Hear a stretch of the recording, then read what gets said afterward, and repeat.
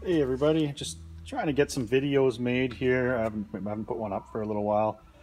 Today I just working on a carburetor here from Can-Am or Bombardier.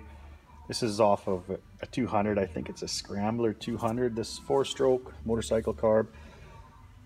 I'm just looking at how I can clean it. It was all full of varnish. The thing hardly ran. A friend of mine put some fresh gas in it, played around with it a little bit, but he didn't take it apart at all. So we're just doing a trade, and I'm fixing it for him. Obviously needs a new fuel filter. So it sat for a couple years. The gas varnished up really bad. You can see a little bit of yellow stuff still in there.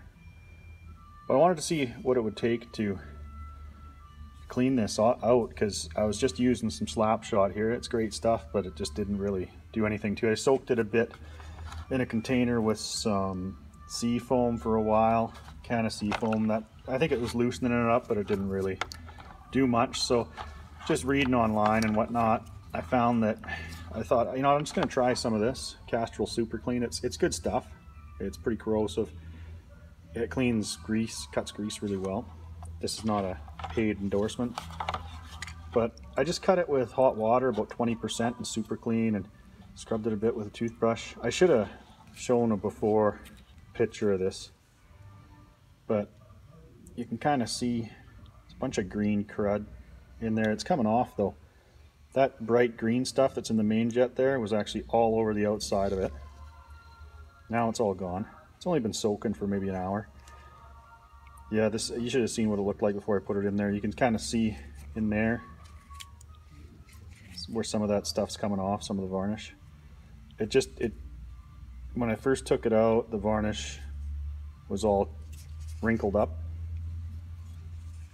and then it just started to come off. So you still some on the float, see how it's kind of bubbled up and wrinkled, so that this is breaking it down really good. Only thing I'm worried, I don't know what it's like on the rubber.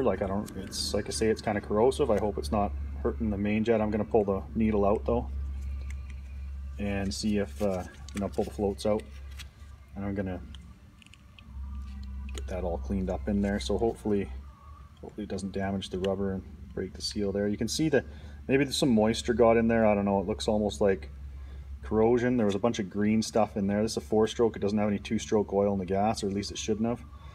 But that was all green, full of green stuff. I'm amazing. This thing ran, but it was bogging out real bad. Of course, running out of fuel. Obviously, that's part of the problem there. But I dug a little bit of that out with a screwdriver. I shouldn't have done it. I should have showed you what it looked like. It's just full of this bubbly green looking stuff. So anyway, it's looking really clean. Like, you see how shiny the brass parts are getting and stuff. It doesn't look like it's taking the corrosion, the plating, like the CAD plating off of the steel parts either. So it looks like it works pretty good. I'm going to post a video of what it looked like when I first put this into the Super Clean and water solution. It kind of started reacting, and you could tell that it was cleaning really good. It looked like, anyway, I hope that's what it was doing. It looks like that's it. So I don't know if see if I can get a new gasket for the bowl here and stuff, but I think this thing's going to run real good when it just needs to be cleaned up. I'm using my paint gun cleaner kit. This is for cleaning spray guns. It's got some little bottle brushes and stuff there, and I'm just going to clean it out. I already sprayed some, see the corrosion on there. Overflow tube. Sprayed some slap shot through the overflow tube here. I'll see if I can hold the phone. Hold the phone!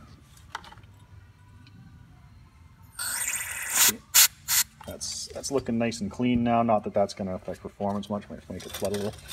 Yeah, so in the spray gun cleaning kit, these are nice to have. Some torch cleaners in there that you can go ahead and clean out your orifices with those and stuff. So I found that works really good for little projects like this. Not too much to a Mikuni carb, but what I thought was impressive is how good the Super Clean worked if you're working on cleaning up a carb and you can't get some really good stuff.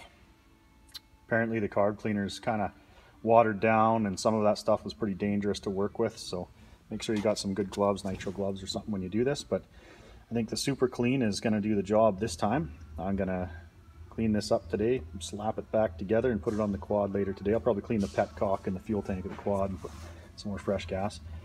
This thing, you can see see, that's that varnish I was telling you about, and it is sticky stuff. It would not come off. See that? Just scrape that off with a with the screwdriver, and that's after this is soaking in that seafoam. That's what it's called. Soaked it in seafoam for a while, and it didn't even really soften it up. So just throw that in there. Yeah, so looks like it's pretty decent stuff. I can see a film of oily residue in there. That's probably the varnish that come off it. Anyway, something to keep in mind. Maybe I'll shoot a video, like I say, I'll share the video, or I'll merge it into this one of what it looked like when it was reacting in there and bubbling away, and then maybe I'll do another one here. It's kind of hard to hold my phone while I'm working on it and while I take it apart and show you what I find inside.